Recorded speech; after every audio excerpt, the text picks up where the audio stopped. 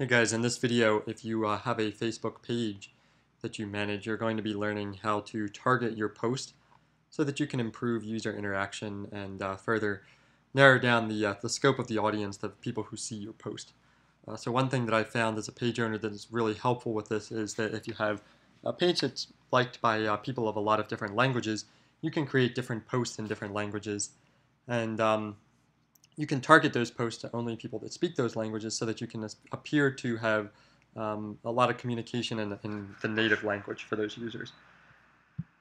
So to do this, first you're going to head over to your Facebook page. My fake page right now is just called Toasterman. It's in Pliance. If you click on Settings, click on General, and then on the right-hand side where it says Post Targeting and Privacy, click on the Edit button there, and then check the box that says Turn on Privacy and Newsfeed Targeting so I can control the privacy of new page posts. Save your changes and then head back over to your page. Now you'll notice that when you click in the text box, there's two options. One is the little, looks like a GPS symbol underneath of your post right next to the other time and location and photos buttons. If you click on that, you can click Add Targeting. And when you click on that, you can target it very specifically. So for example, you can click gender, you can click men, women.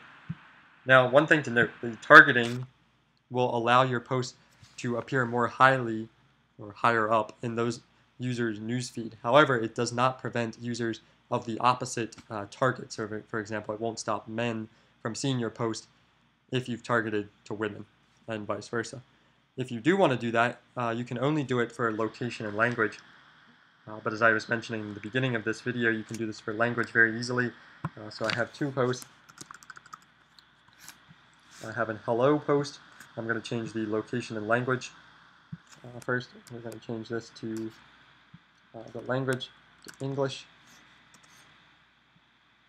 And now only users who have English set as their Facebook language are going to be able to see this post. I'm now going to make another post. It says hola. And I'm going to target this one not to English speakers, but to Spanish speakers. When I post this one, you'll see I now have two posts, one that says hola, one that says hello.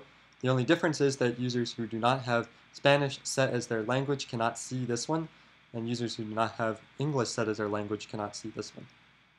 So remember the differences. Targeting just kind of improves the chance that those users will see it and other users won't. It doesn't mean they can't.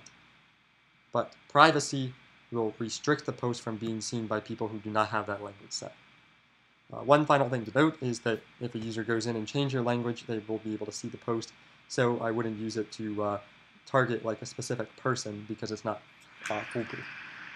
Questions about Facebook engagement or branding, definitely leave a comment and I'll try to help you out.